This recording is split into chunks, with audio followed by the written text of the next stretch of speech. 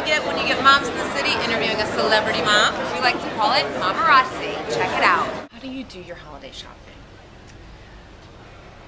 I do a lot of it online. I shop a lot online.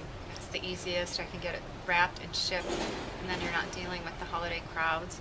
Or I do it, I used to be so last minute, like going Christmas Eve day. Right. But then it just doesn't work now.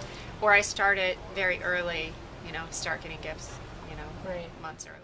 How do you do your holiday shopping? I'm really bad at that because every time I go shopping with others, I end up buying stuff for myself.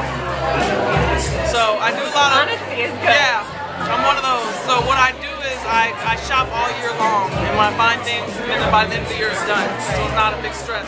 For many years I would do it while I was traveling, so maybe, you know, whatever time of year a job would take me to a place and go and